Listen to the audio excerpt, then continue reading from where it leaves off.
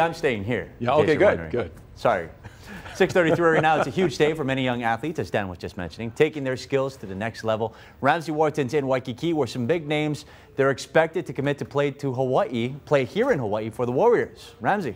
Good morning, everyone. That's right. A lot of excitement because several of our players are signing with some big teams. We're very excited, including one of them headed to Stanford. We're talking about brains and bronze. Luke Kaumatule, good morning. Good morning. Thank you for everything. Oh, of course. 6'7", my friend. I'm like trying not to break my neck this morning. How are you feeling?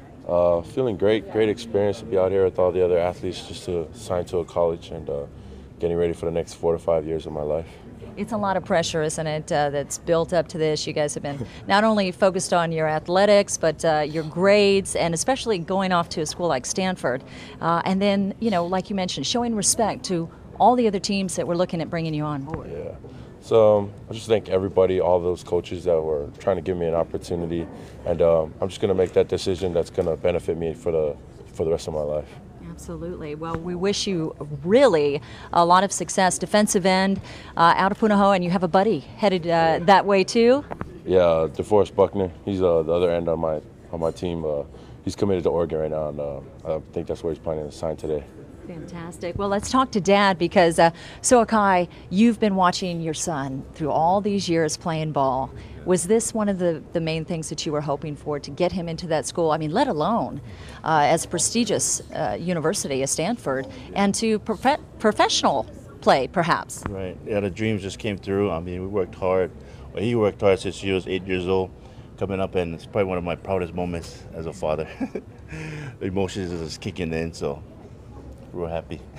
You've been, what, taking for practice? How many games a week? Practice after practice? Give me an idea of what it's like to be a football dad. I mean, 3 games a day, you know, every single day since they were young. He's got brothers too, brothers and sisters. And it was hard work, and then I'm just glad it came to this moment where it paid off. And let's talk about the university itself. This is one of the most elite schools in the country.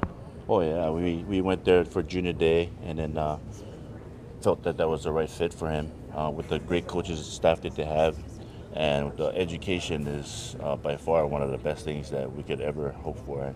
We're just so happy that Luke got it. Absolutely. Well, thank you for sharing your story with us. Any idea, you know, most kids don't have a clue what sort of area they're looking for in academics. Any particular focus for your education?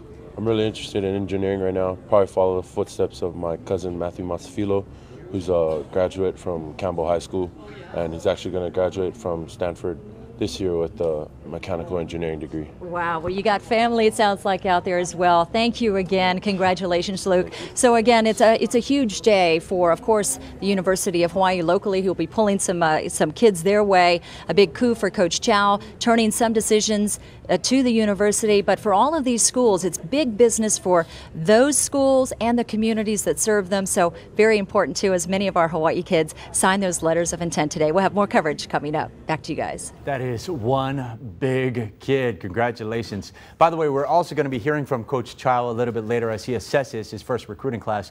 And despite what was previously reported, Taylor Tali'ulu is going to Washington State, not UH. Just wanted to clear that up this morning. All right. Coming off a big win in Florida, Mitt Romney says his campaign is squarely focused on middle-income Americans rather than those at either end of the spectrum.